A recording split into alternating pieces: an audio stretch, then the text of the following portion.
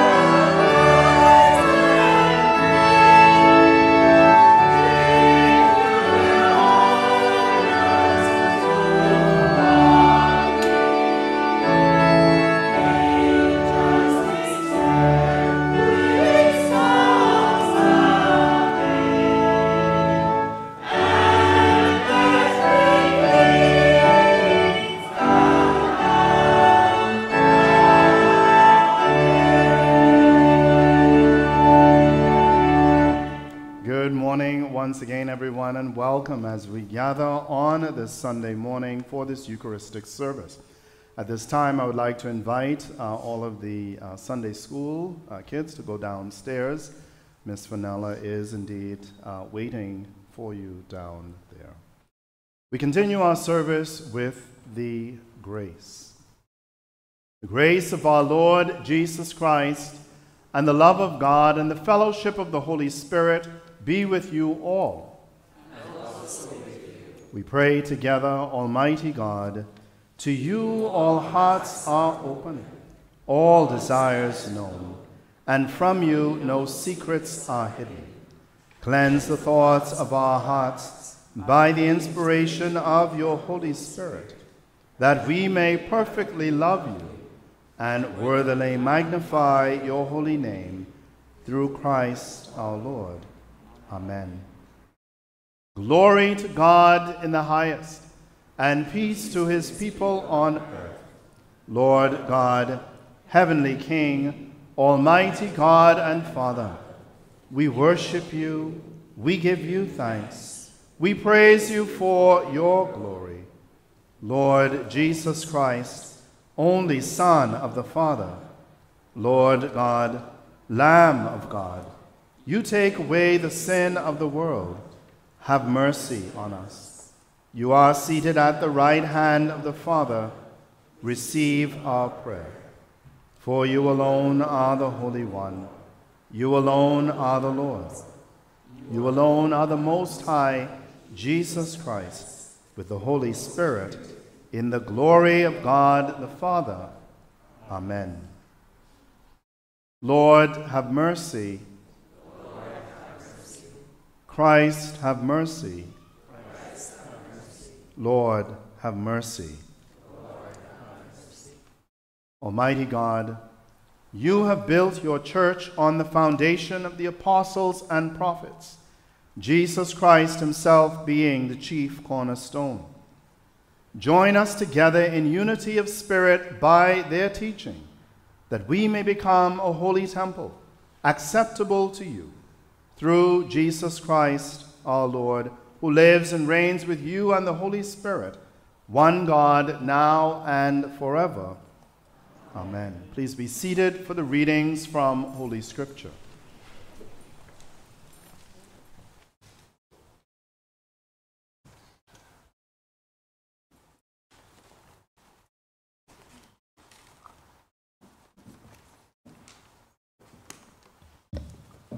A reading from the book of Job. There was once a man in the land of Uz, whose name was Job. That man was blameless and upright, one who feared God and turned away from evil. One day, the heavenly beings came to present themselves before the Lord, and Satan also came among them to present himself before the Lord. The Lord said to Satan, "Where have you come from?" Satan answered the Lord, "From going to and fro on the earth, and from walking up and down on it." The Lord said to Satan, "Have you considered my servant Job? There is no one like him on the earth, a blameless and upright man who fears God and turns away from evil.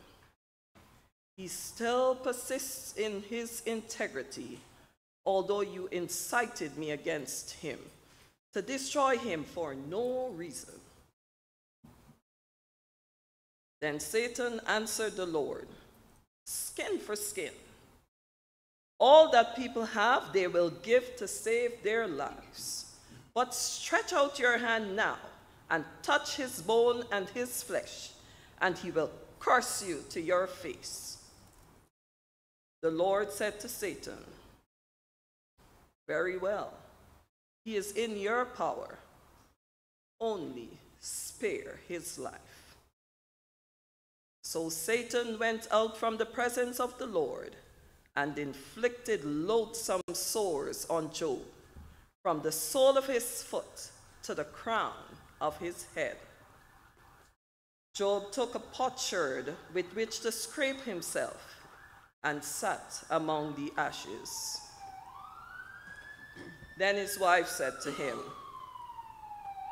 "Do you still persist in your integrity? Curse God and die." But he said to her, "You speak as any foolish woman would speak. Shall we receive the good at the hand of God and not receive the bad?" In all this, Job did not sin with his lips. The word of the Lord. Thanks be to God. Please remain seated as we recite together Psalm number 26. Psalm 26. The psalmist writes, "Give judgment for me, O Lord, for I have lived with integrity. I have trusted in the Lord and have not faltered. Test me, O Lord, and try me. Examine my heart and my mind. For your love is before my eyes. I have walked faithfully with you. I have not sat with the worthless, nor do I consort with the deceitful. I have hated the company of evildoers. I will not sit down with the wicked. I will wash my hands in innocence, O Lord, that I may go in procession round your altar, singing aloud a song of thanksgiving and recounting all your wonderful deeds. Lord, I love the house in which you dwell and the place where your glory abides. Do not sweep me away with sinners, nor my life with those who thirst for blood, whose hands are full of evil plots and their right hands full of bribes. As for me, I will live with integrity.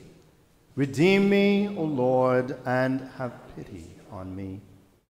My foot stands on level ground. In the full assembly, I will bless the Lord. Glory to the Father, and to the Son, and to the Holy Spirit, as it was in the beginning, is now, and shall be forever. Amen. We remain seated for the second reading.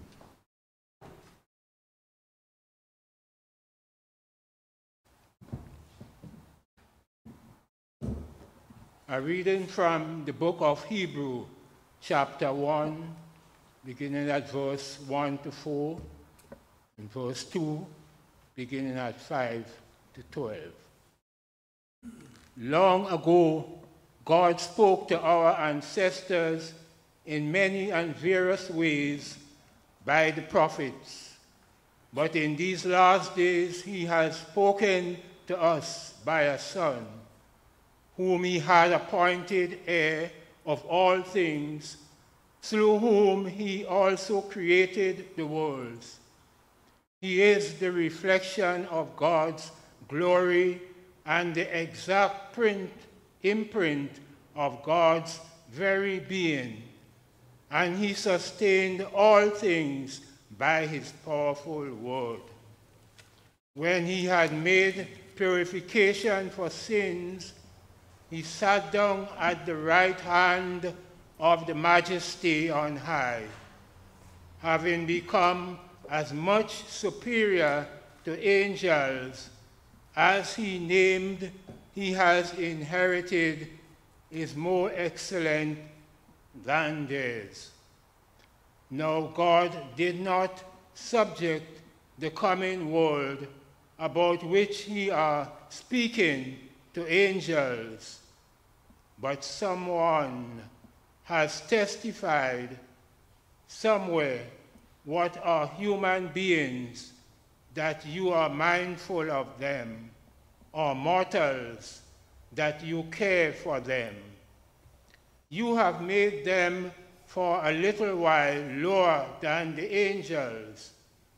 You have crowned them with glory and honor, subjecting all things under their feet.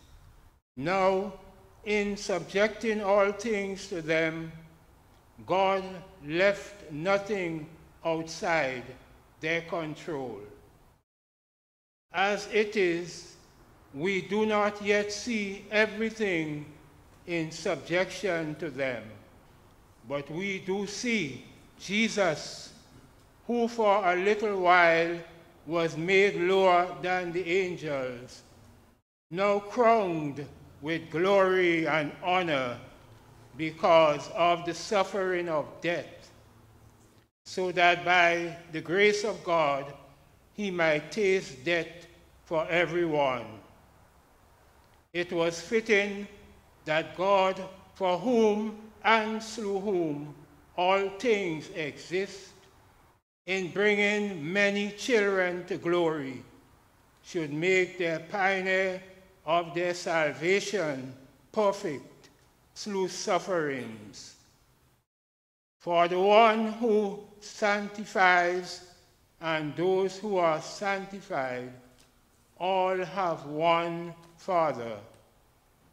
This reason Jesus is not ashamed to call them brothers and sisters, saying, I proclaim your name for many brothers and sisters.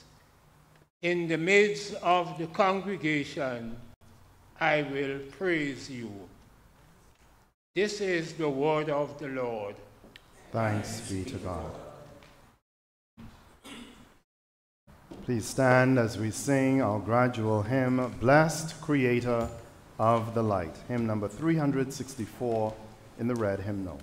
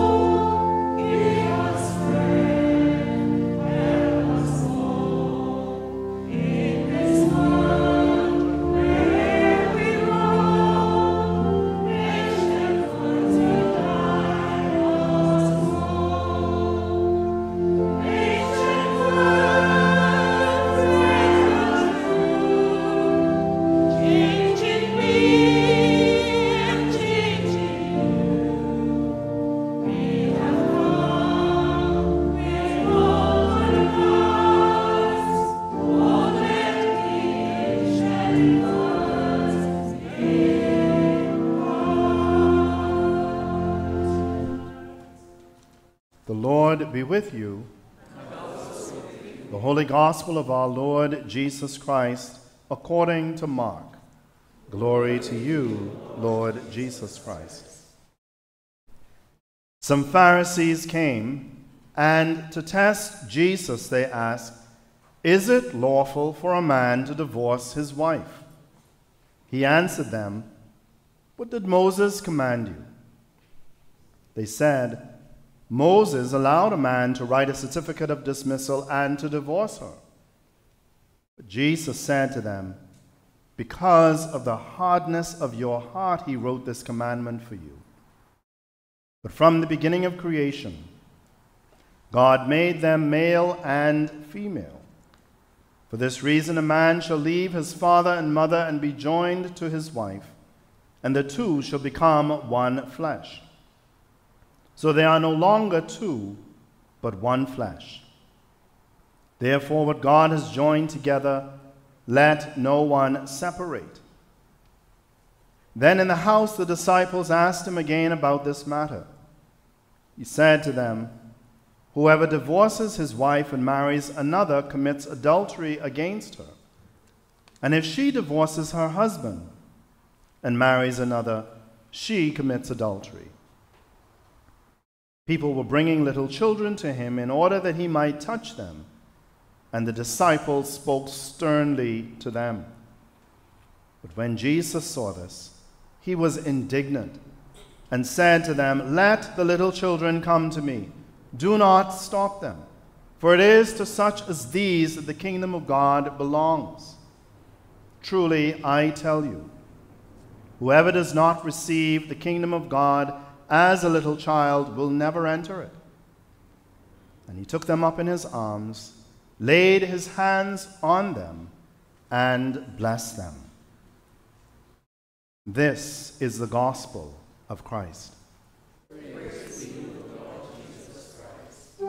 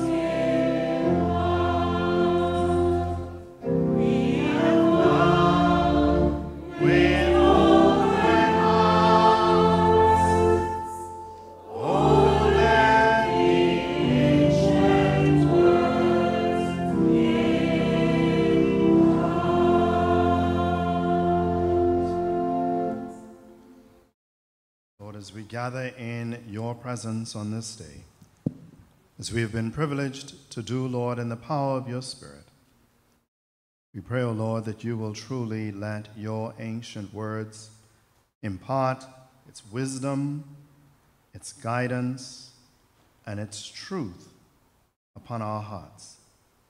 May I speak to you now in the name of God, who is Father and the Son and Holy Spirit. Amen. Please be seated, everyone. Good morning, everyone. Good morning. It is good to see you again. As I said to the 9 o'clock congregation, I know I was only away 1 week, but whenever I go away, even for a little time, it feels like it's been a while. Maybe you have grown on me in some way, but it is good. Don't mind me. It is good to see you. I heard something, I'm not quite sure what it was. It is good to be back and to see you all again this morning. Friends, I want to share with you some words from Mark's Gospel, chapter 10, reading from verse 14 to 15. Mark 10, verse 14 to 15. There Mark tells us that Jesus was indignant, and he said to them, "Let the little children come to me. Do not stop them, for it is to such as these that the kingdom of God belongs." And he said, "Truly, I tell you, whoever does not receive the kingdom of God as a little child will never enter it." There is a very telling passage in the opening chapter of Paul's letter to the Romans, Romans chapter 1, verse 18 to 25. It is a passage which speaks of the guilt of all humankind, all of us, before the living God.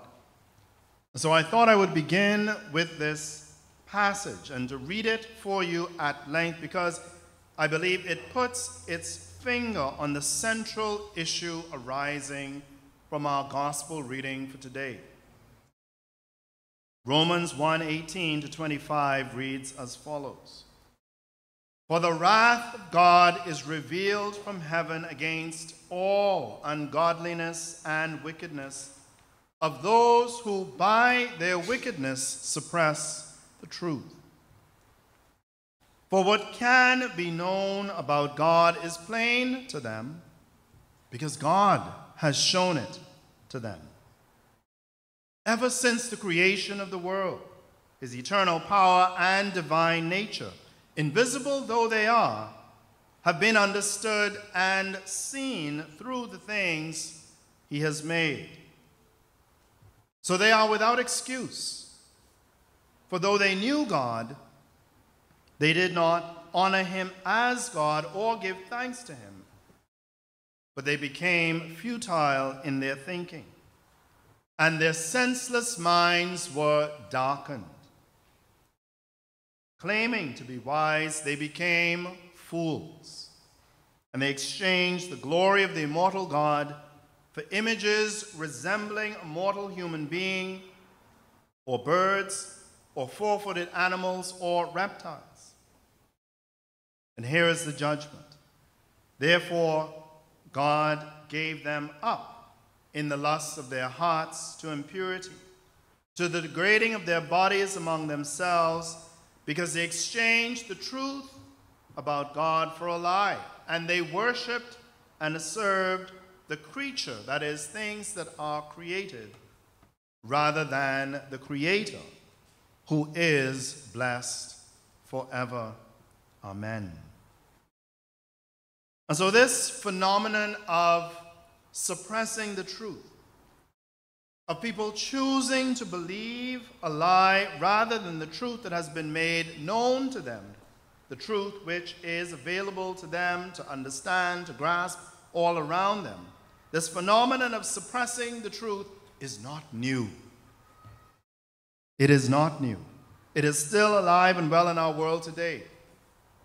We have only to look at, once again, to our neighbors to the south, and even right here, right, in the upcoming presidential elections. I am amazed at how so many people choose to believe lies rather than the truth, or choose to call the truth a lie rather than the truth, even when the evidence to the contrary is right there in front of them. We see this phenomenon alive and well in the lies which undergird or give support to all the forms of prejudice, all the forms of racism that we see at work in our world today. So even though I don't know you from a hill of beans, I will still make certain judgments about you. I will make certain decisions about you based on the untruths or the half-truths which I harbor in my heart about you. That's how we get prejudice. That's how we get racism. But of course, we can trace this truth, we can trace this human phenomenon all the way back to the Garden of Eden, in the account of the first man and the first woman, Adam and Eve. choosing to believe the serpent's lies rather than God's truth. So the saying continues to hold true. There are none so blind as those who choose not to see, those who refuse to see. There are none so blind as those who refuse to see, who choose not to see the truth. So choosing to believe a lie rather than the truth that has been made available to you, it describes what is therefore going on inside each and every one of us when we harden our hearts. Now, Webster's dictionary defines the hardening of one's heart in this way. It says, it is when we have stopped having kind or friendly feelings for someone or caring about something. Anyone ever had a hard heart? No? Everyone in here, their hearts are soft? Ever had a hardness of heart? Yes. When we stop having kind or friendly feelings for someone, or when we stop caring about someone. And we all know from experience how these two things go together, right? We choose to believe some lie rather than the truth about something or someone.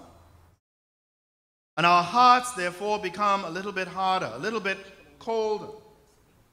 And then we begin to have these sorts of uncharitable thoughts or unfriendly feelings toward that person or that thing. You know, when someone does something wrong to you, there's nothing right they could say or do. It's like you just cross them right off, right? Your heart has grown colder. I shared the example with the 9 o'clock congregation. How many of you know about the Grinch? The Grinch who stole Christmas. His heart got smaller. It was tight in his chest. It just got colder and harder. And what he really needed was a little bit of that Christmas spirit, right? To get in there and lighten it up, to open up his heart a little bit more, right? Sometimes we're like the Grinch. But where this becomes, I think, particularly devastating is when it concerns our obedience and our faith in God. When we choose to believe a lie rather than God's truth. And we begin, therefore, to harbor uncharitable and unfriendly feelings toward God, and we stop caring about the things of faith and about the things that are important to the life of faith. This is by definition unbelief. And the writer to the letter of the Hebrews notes, therefore, as the Spirit says, today, if you hear his voice, do not harden your hearts as in the day of rebellion, as on the day of testing in the wilderness, where your ancestors put me to the test, though they had seen my works for 40 years. It's a long time. The Israelites had seen God's works of salvation in delivering them out of Egypt, bringing them through the wilderness, providing for them bread from heaven, water from the rock. But yet they chose to believe that that God was other than the redeeming God whom he had revealed himself to be. And so by their disobedience, they chose not to believe. In today's gospel, Jesus is confronted by a group of Pharisees, the keepers of the law, the ones who were meticulous about following the law. And they came to put him to the test on the question of divorce. Was it lawful for a man to divorce his wife, is the question they put to him. And their question, of course, as we know, was disingenuous. It was a trap. It was intended to get Jesus to contradict the law of Moses, those first 5 books of the Old Testament. They weren't really concerned about the question of divorce at all. They just wanted to entrap him.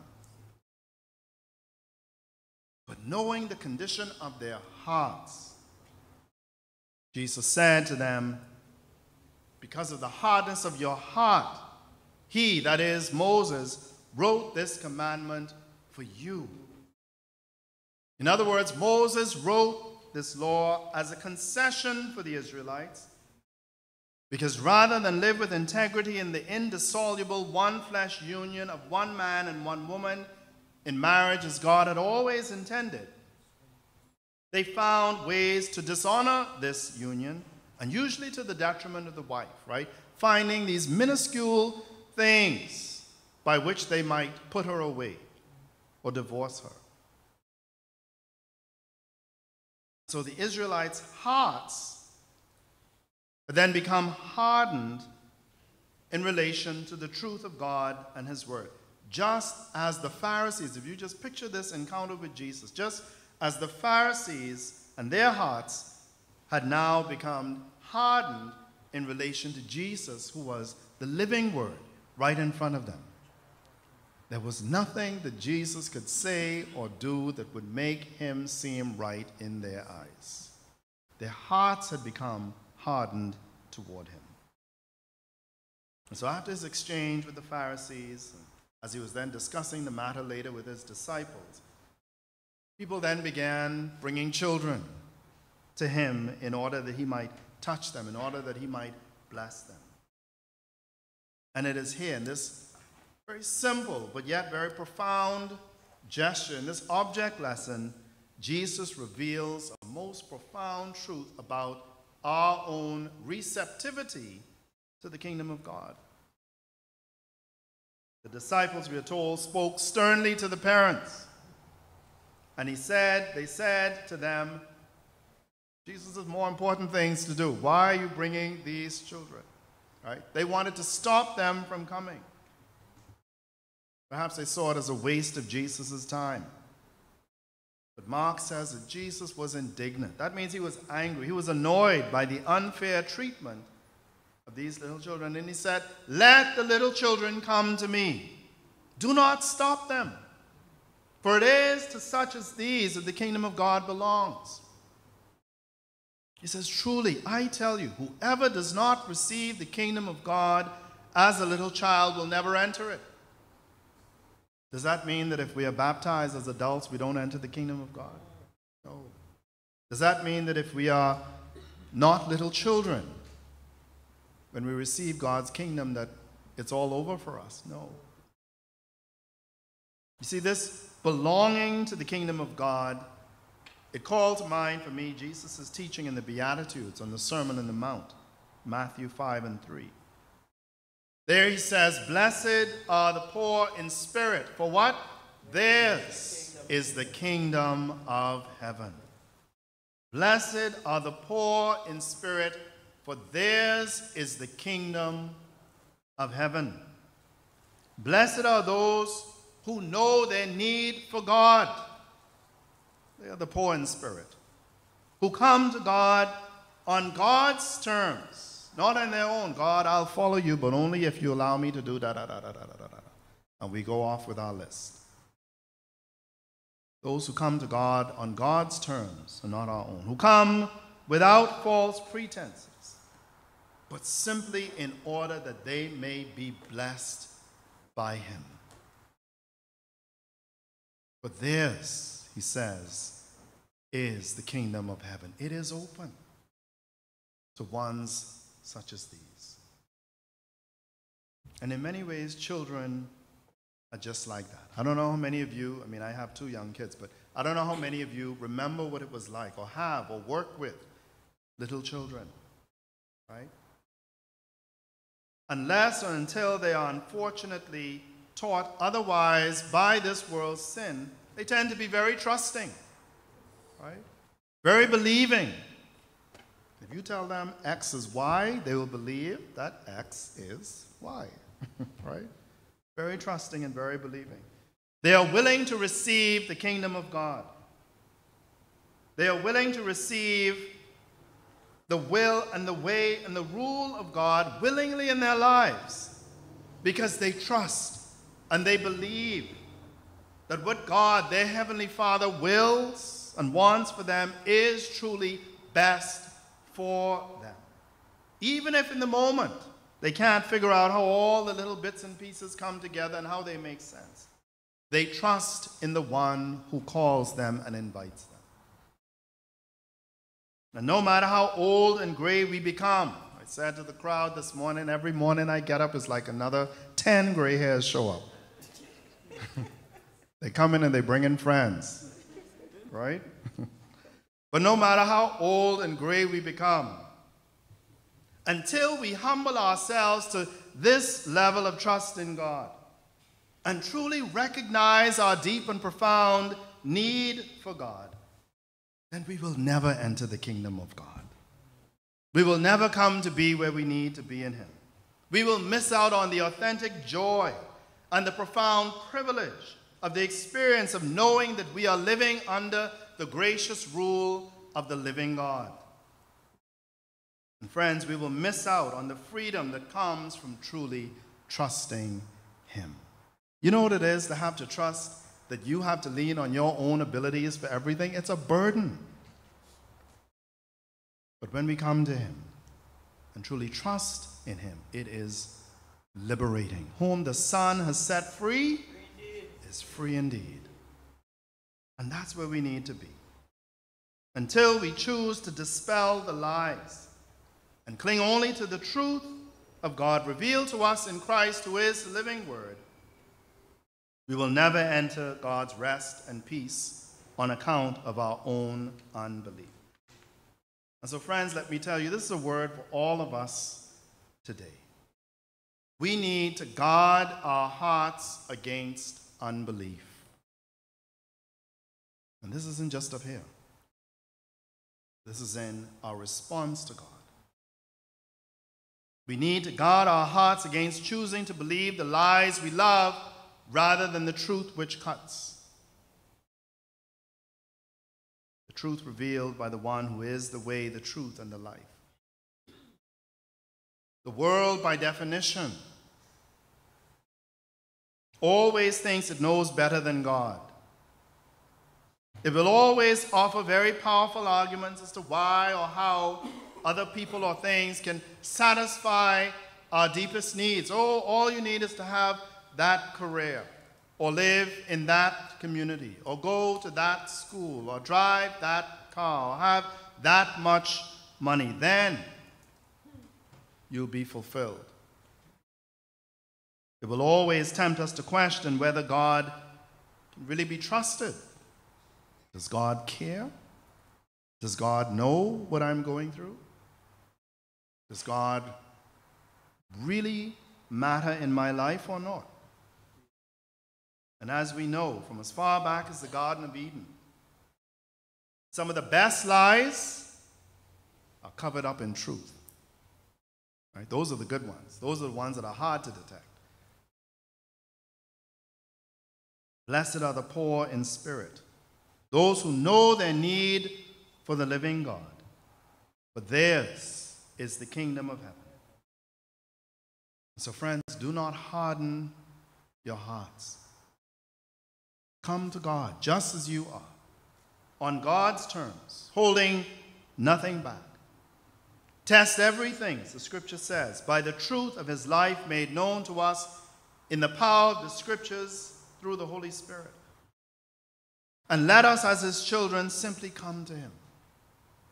Simply believe in him in order that he may touch our lives, just as he welcomed those little children. Touch our lives such that we may truly be blessed by him.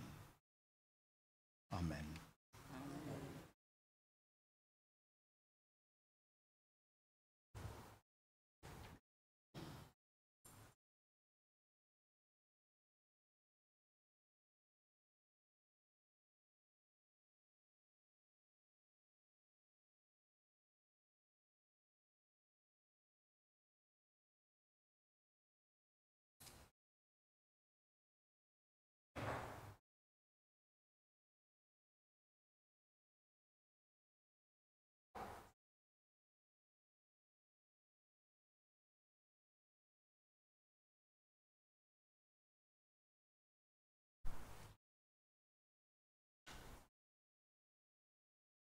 Friends, please stand and let us open our hearts to receive the one who brings us truth, the one who calls us to follow him as we say together, I believe in God, the Father Almighty, creator of heaven and earth.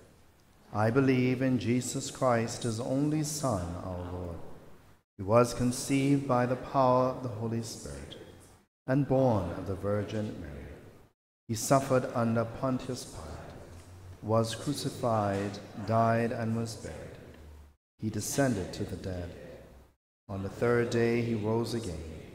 He ascended into heaven and is seated at the right hand of the Father. He will come again to judge the living and the dead. I believe in the Holy Spirit, the Holy Catholic Church, the communion of saints, the forgiveness of sins, the resurrection of the body, and the life everlasting. Amen. Friends, please sit or kneel as you are able as we continue to pray.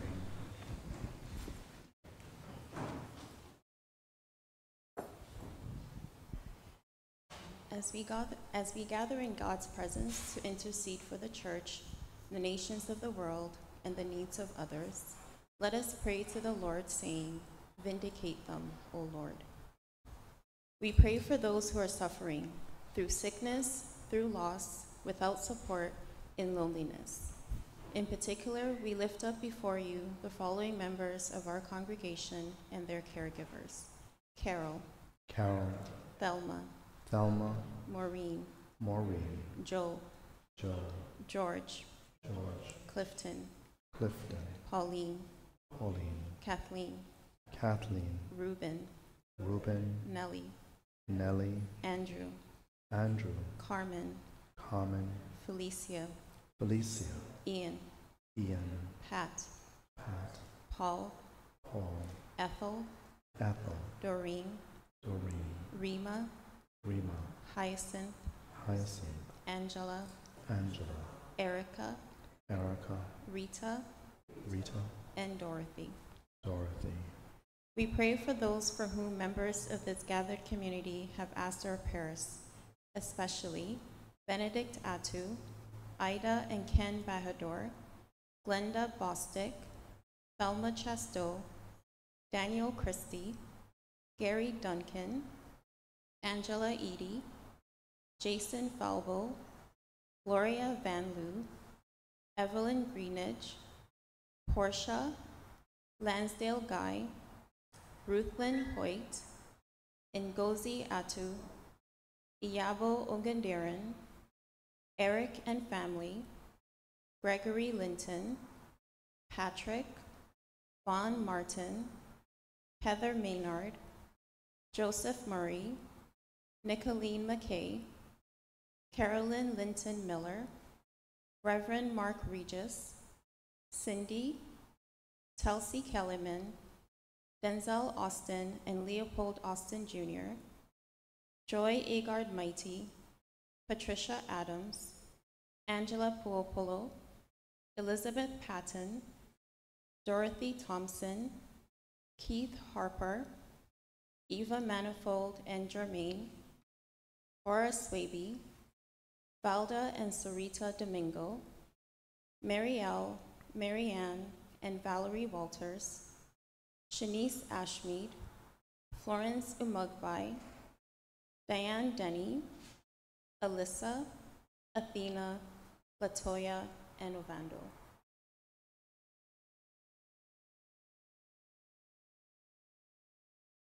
We intercede for those now on our hearts and minds.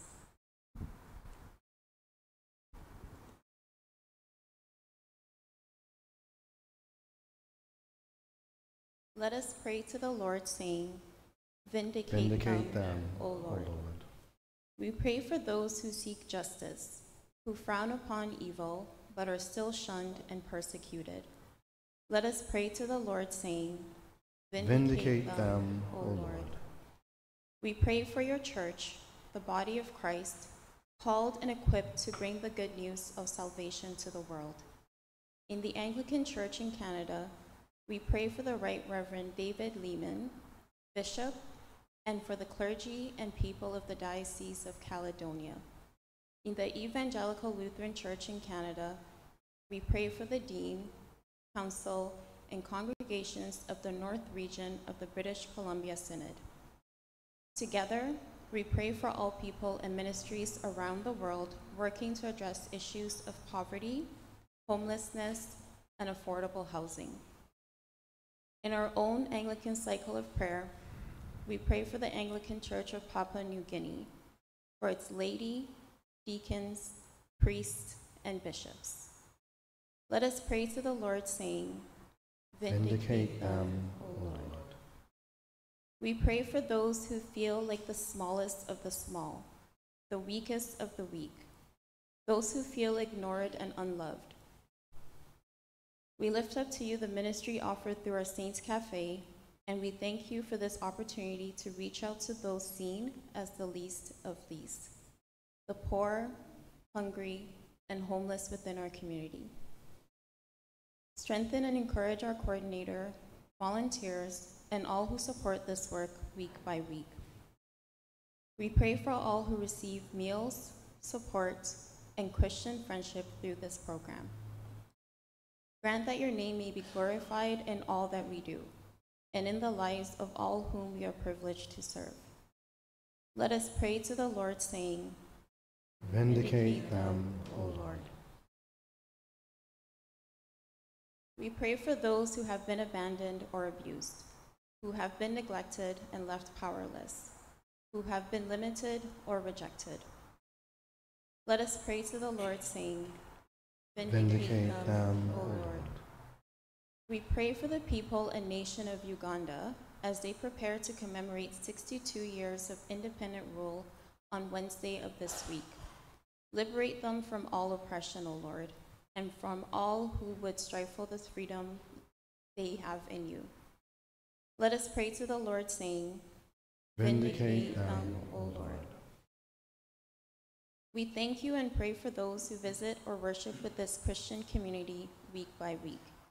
We give you thanks and praise for their presence with us today. And we ask your blessings in a special way on all those visiting us for the first time today, whether in person or online. Continue to draw children, young families, and others seeking you to this community, that they may experience your power which sets us free indeed. Let us pray to the Lord, saying, Vindicate them, O Lord. Take us into your arms, O God, as Jesus did with the children, and bless us every day so that we may be supported, liberated, loved, and accepted. In the name of the one who welcomed the children. Amen. Amen.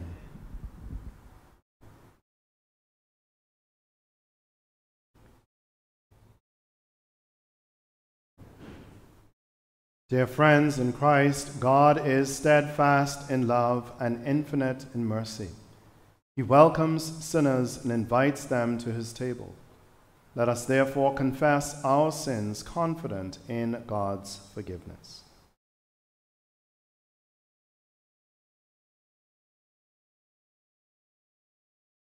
Most merciful God, we confess that we have sinned against you in thought, word, and deed, by what we have done and by what we have left undone.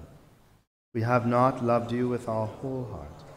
We have not loved our neighbors as ourselves.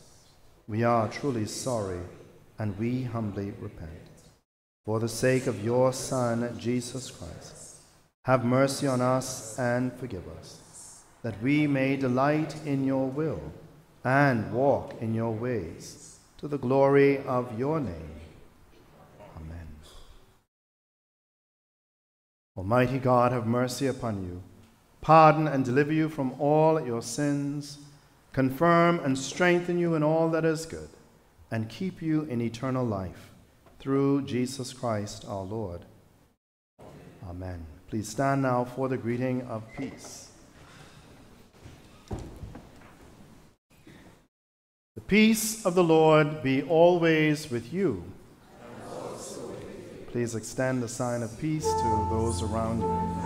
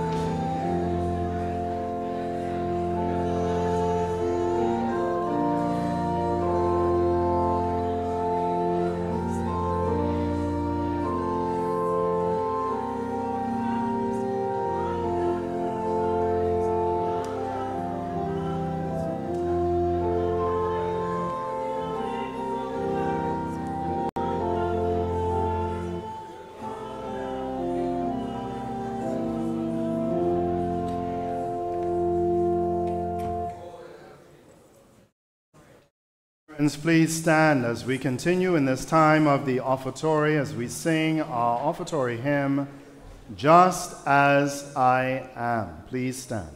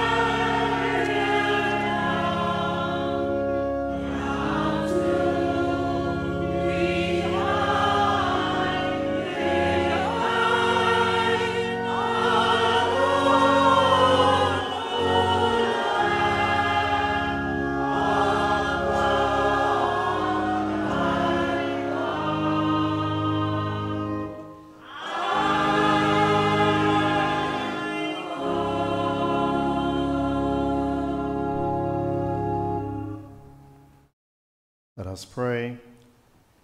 God of truth, receive all we offer you this day. Make us worthy servants, strong to follow in the pattern of our Lord and Savior, Jesus Christ. Amen. Our service continues with Eucharistic Prayer, Form 3. Eucharistic Prayer, Form 3. The Lord be with you. Lift up your hearts. Let us give thanks to the Lord our God. It is right to give our thanks and praise. Blessed are you, gracious God, creator of heaven and earth. You are the source of light and life for all your creation. You made us in your own image and call us to new life in Jesus Christ, our Savior. Therefore we praise you, joining our voices to proclaim the glory of your name.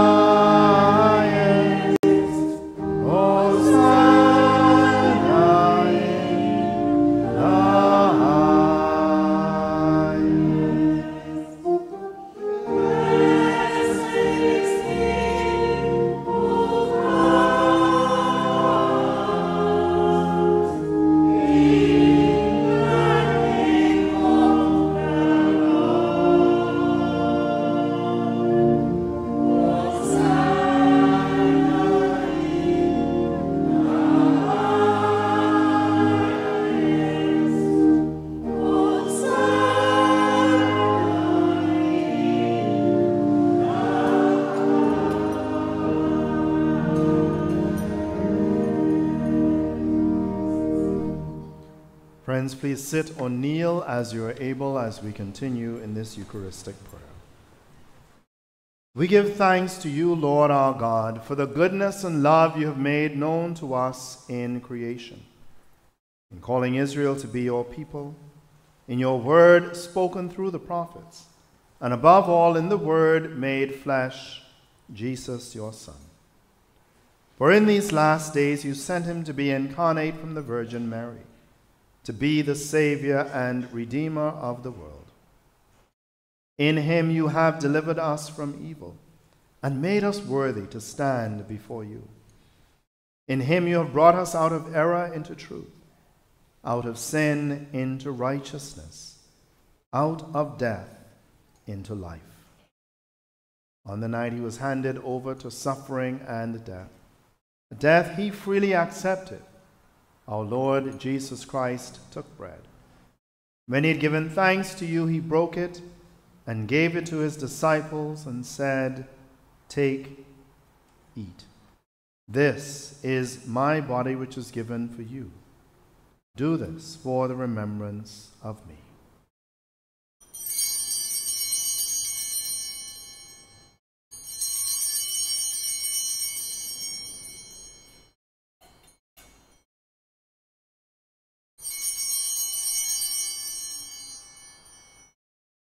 And after supper, he took the cup of wine. When he had given thanks, he gave it to them and said, "Drink this, all of you. For this is my blood of the new covenant, which is shed for you and for many for the forgiveness of sins. Whenever you drink it, do this for the remembrance of me."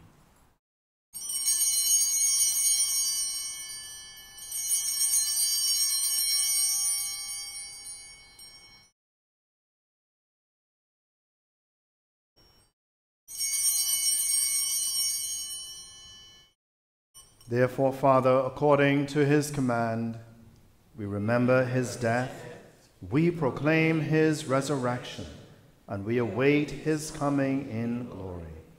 And we offer our sacrifice of praise and thanksgiving to you, Lord of all, presenting to you from your creation this bread and this wine.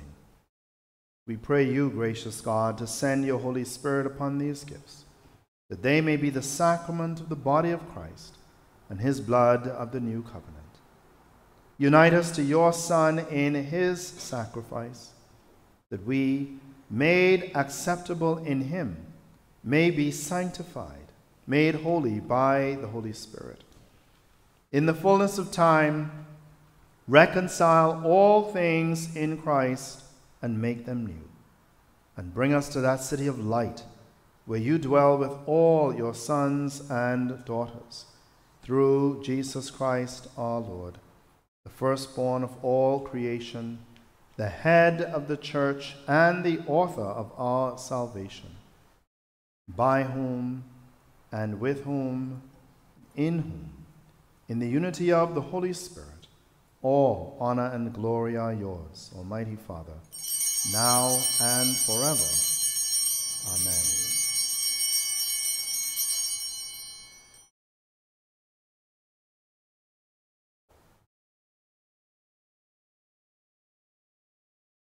And now, as our Savior Christ has taught us, so we are bold to sing.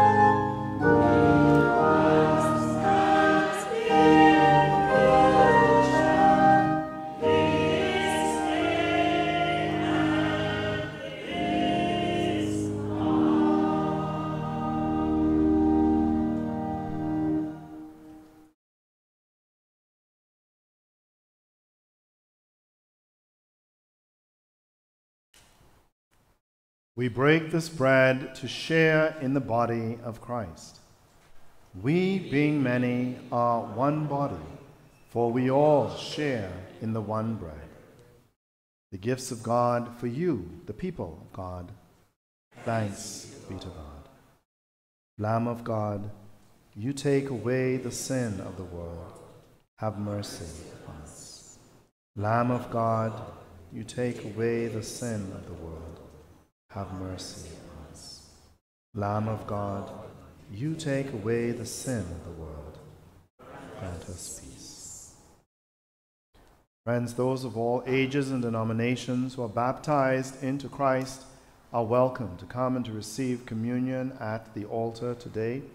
If you will not be receiving Holy Communion, I invite you to come forward and to receive a blessing simply by crossing your arms in front of you. Our hymns for communion: break thou the bread of life, he hideth my soul. Since Jesus came into my heart, the Spirit of God descend upon my heart.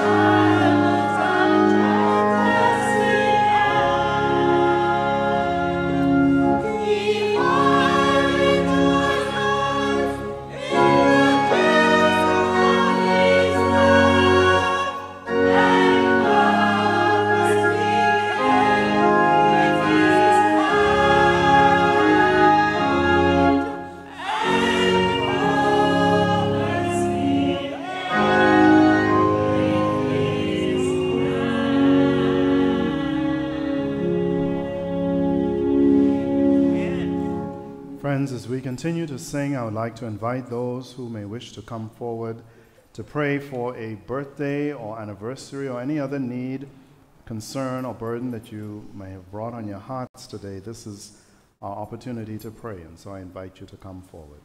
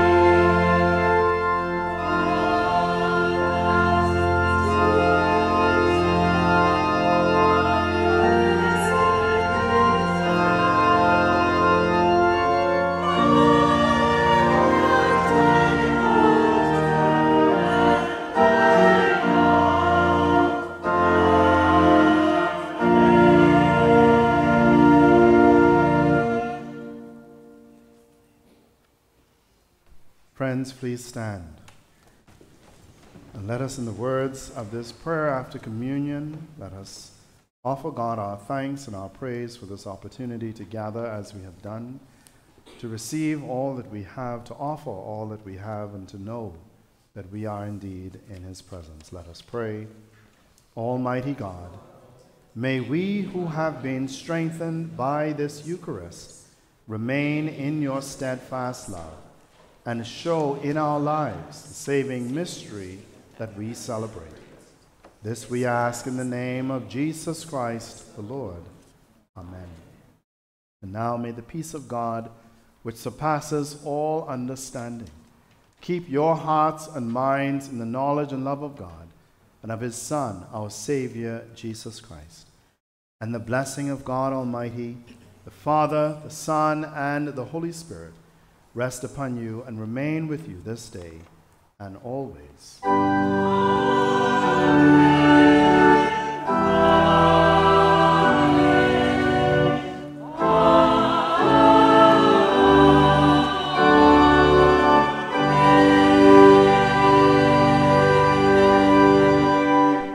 Please be seated. Good afternoon, everyone. Good afternoon. And welcome to all of you who have joined us today. We are delighted that you are here, and a special welcome, of course, to those who are joining us either for the first time. If you're here for the very first time, raise your hand so we can see where you are. I think I recognize all the faces. If this is your first time, let me know just in case it's my eyes that are out. Rita, you stretching your arm, or? Yeah? All right. I see someone else stretching their arms. All right. We are happy to have you here. And, of course, we welcome those who are joining us also via live stream. As I continue to say, we never know who's actually watching. I cannot tell you how many times I'm getting comments from folks who are actually watching the live stream. Or, as some of you may know, our parish administrator takes clips from the sermon and from the service and post them on Instagram and Facebook, and so they're all over the place, all right? And so folks are learning and hearing a lot about St. Stephen, and so we are delighted for those who are watching and joining. Friends, as we continue in this week, of course, our usual offerings are available, so join us this evening for evening prayer at 6 p.m., Monday through Friday of this week for morning prayer at 7:15 as usual. The Tuesday evening prayer and Bible study group continues at 7 p.m.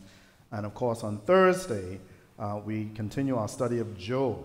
This week we are looking at chapters 4 through 7.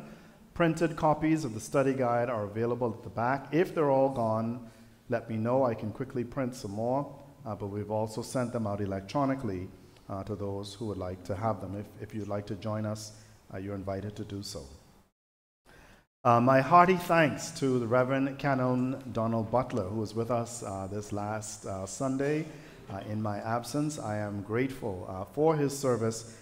He responded on very short notice, because I had very short notice that I had to be somewhere else. And so I am delighted that he was able to come and to be with us. He is no stranger, obviously, to many of you in the congregation, and so I'm sure that he fit in quite well. And so thank you to him, but also to you for receiving him last Sunday. Also, a very special thank you to all those who came out yesterday and participated in the parish cleanup. I was surprised, pleasantly surprised, by all of the faces, all of the hands that were on deck. If you take a deep breath, you can probably still smell all of the cleanness that is now in the sanctuary. And so we are grateful to Wendy and to her team, all those who came out yesterday to clean. I challenge you. You can clap. That's good. I challenge you, I don't know how good your climbing skills are, but if you try to climb up the rafters, you probably won't even find any dust up there, all right? They did an awesome job, and we are grateful for their work. All right. Friends, usual notices. Our Saints Cafe continues this week, tomorrow noon to 1, and then, of course, Wednesday from 2 to 3 p.m.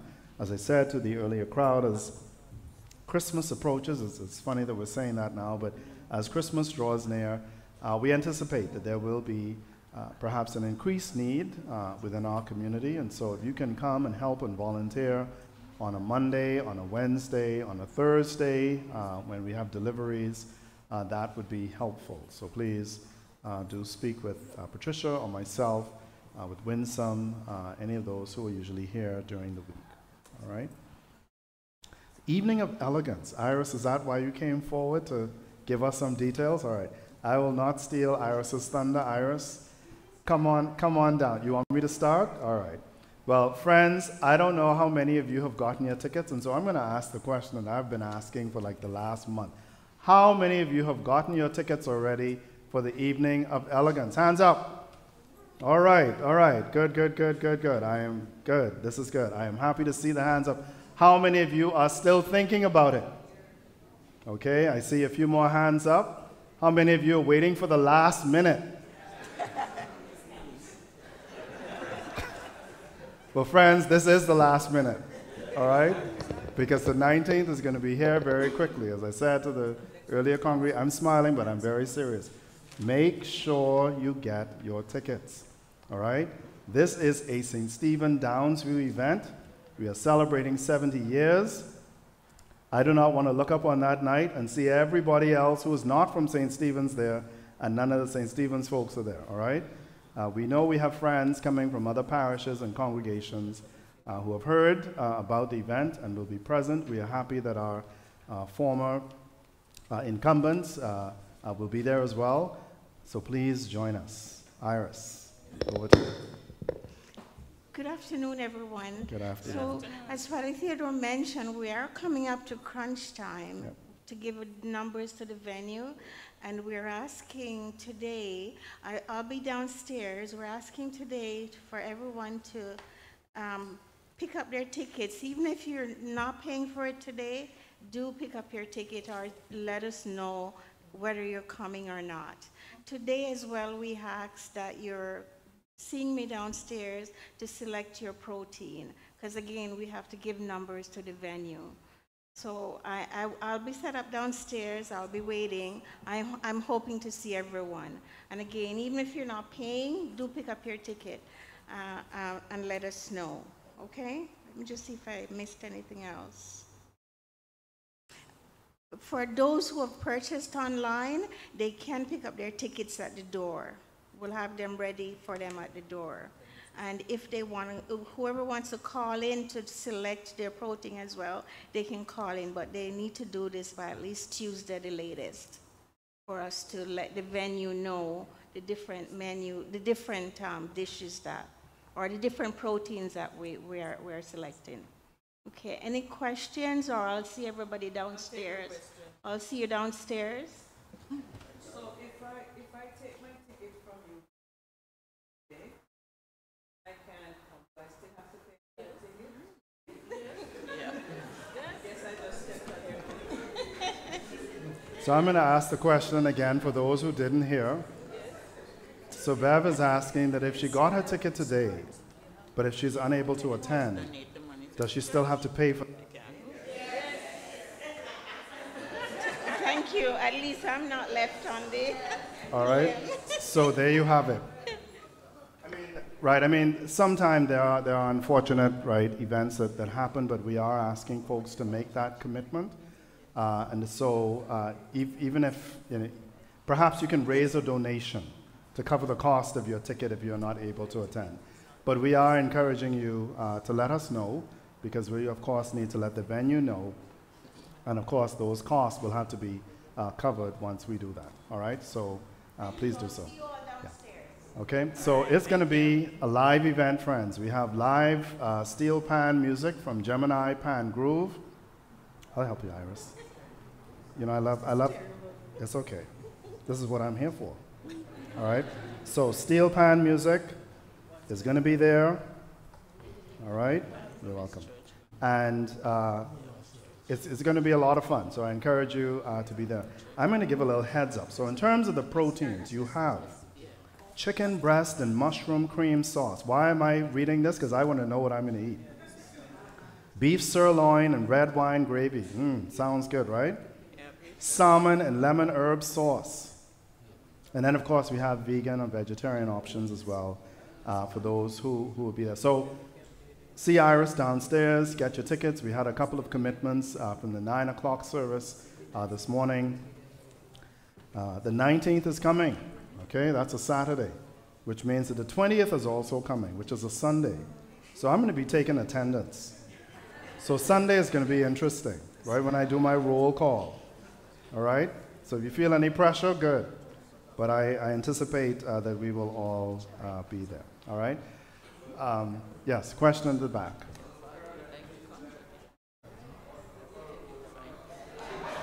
Hang on. I want to make sure I hear your question clearly, Joe. Yes, Joe, go ahead.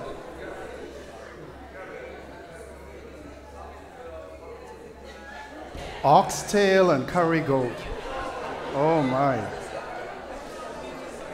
Oxtail and curry goat. Jollof rice and fried rice. Listen, not at this shindig. Maybe at another shindig we will incorporate all of those things as well, right? But I mean, we have lots of opportunities to enjoy some good curry goat and oxtail. Hold on, let me turn off the mic because the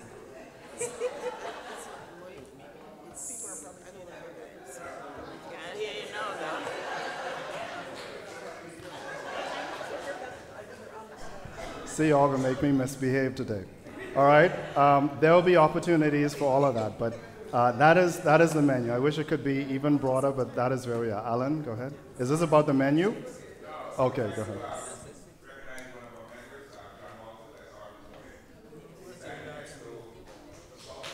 Welcome. We are delighted to have you here today, Mr. Walters, all right? And welcome. All right? Maybe you can join us at the Evening of Elegance, all right? If you're able. All right? So friends, please do come on out.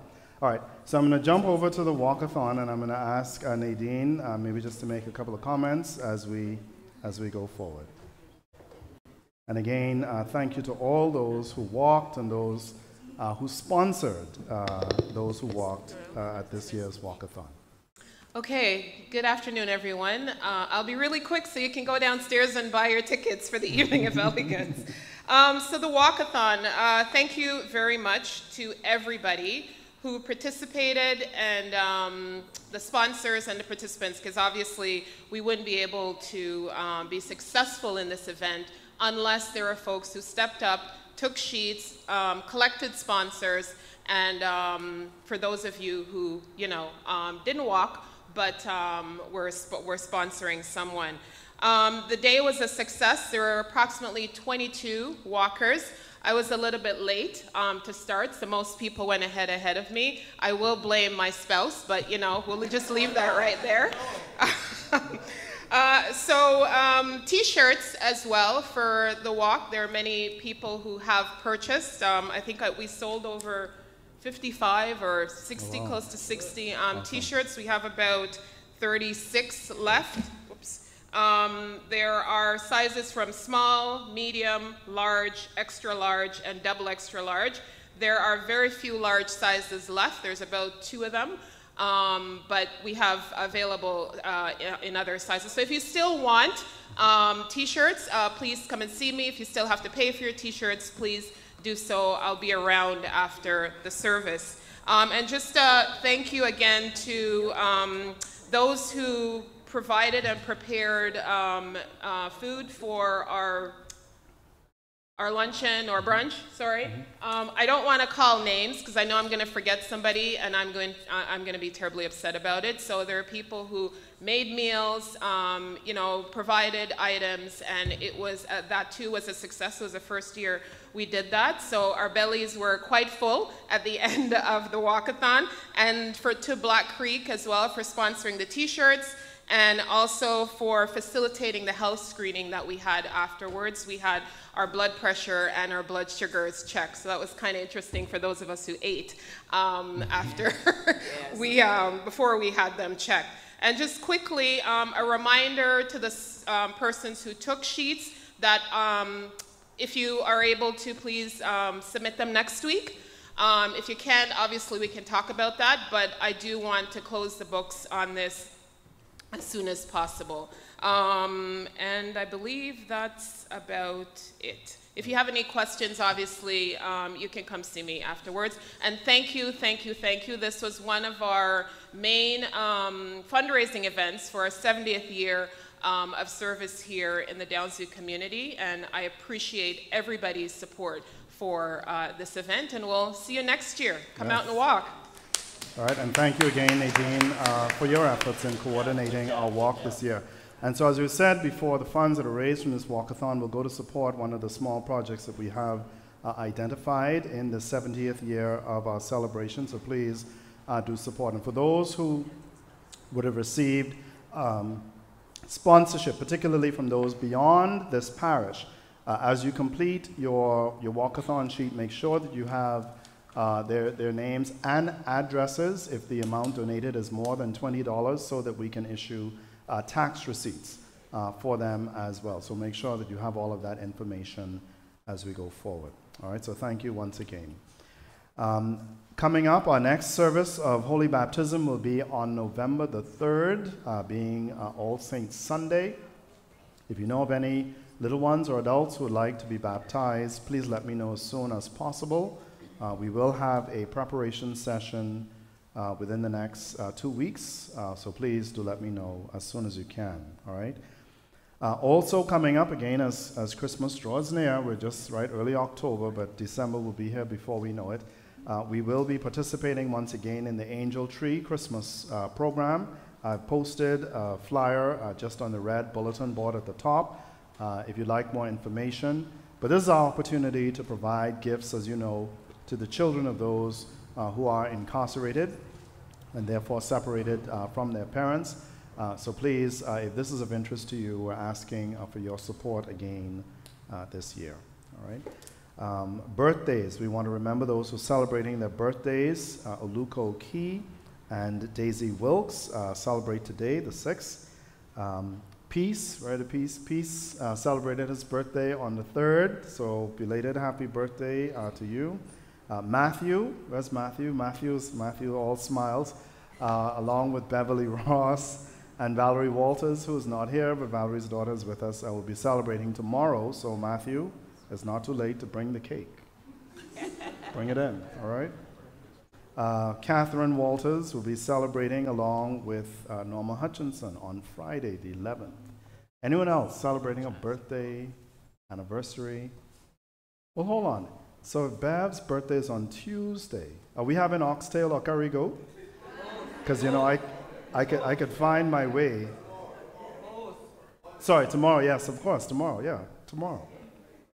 Anyway, let me know. We usually say we can talk offline about that. All right. All right, can we sing Happy Birthday, David?